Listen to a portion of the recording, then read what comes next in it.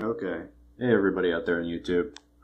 Everybody, at least on Reddit, has been complaining about the performance in Counter-Strike Global Offensive after the animation update patch with the spherical-based hitboxes and new animations and all that.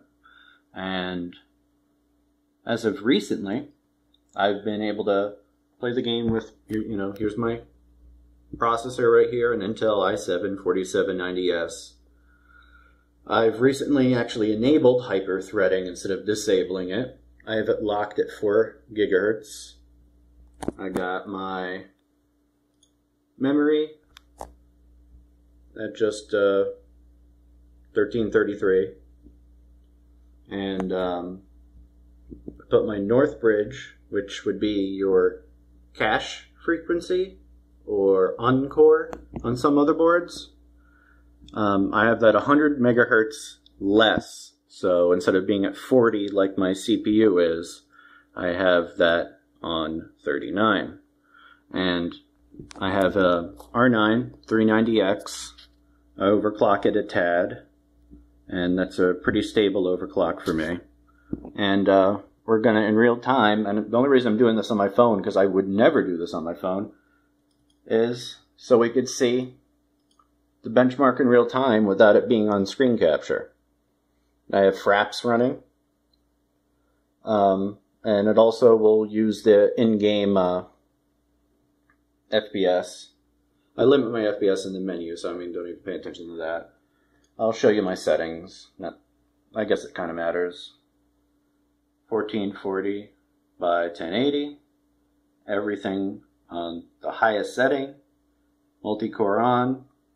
8x anti-aliasing, and that's it pretty much. So we're gonna load up FPS benchmark.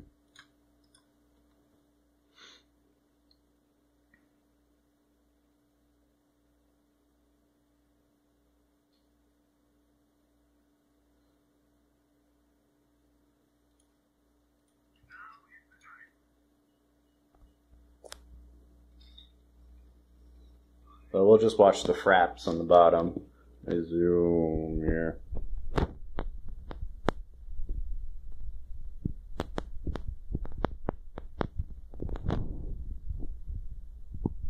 The FPS is right up there. You don't need a killer amazing rig to pull good frame rate. But I know FPS benchmark map is not a realistic use case scenario at all. So after this will be a bit of a long video. I'll reload Counter-Strike, and I guess I'll go into a deathmatch on just a normal Valve server, 64-tick Valve server.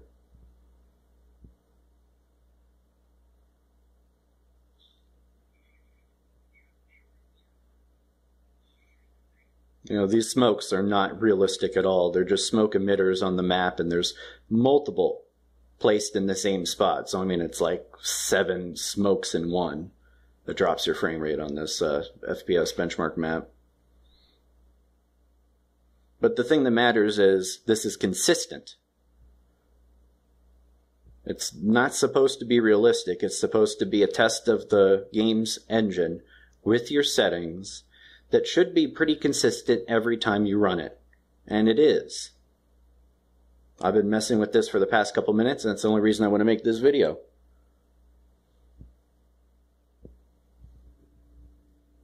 Chicken. So, let's see. Scroll up a bit here. My average frame rate is 316. So, let's quit. I'll show you my MSI Afterburner here. And CPU usage is doing what it should be doing. It's going up and down for most of the cores. I force Counter-Strike, even though I have, 4 logical, 4 physical, 8 logical, because of hyper-threading. I force it to not use all of my CPUs only the real CPUs. So with Fraps still running, let's load up Counter-Strike. I use R-input if you're wondering what the weird command line is. I'm not loading in hacks or any weird injector. Let's find a quick deathmatch.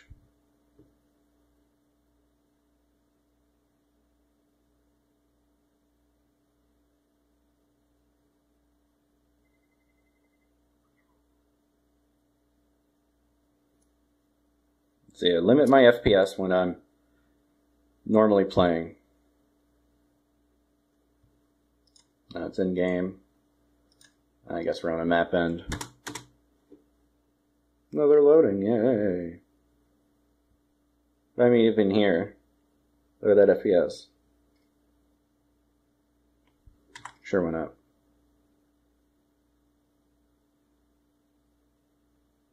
I mean, the thing that really bogs down FPS is the GUI that pops up. Whenever you hit tab to have your scoreboard come up, your FPS will drop significantly. Whenever you have console open, it'll drop.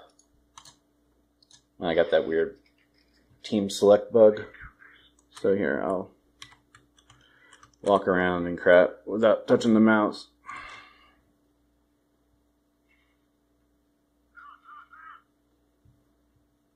Alright, let's go this way. We're going to try to kill anybody.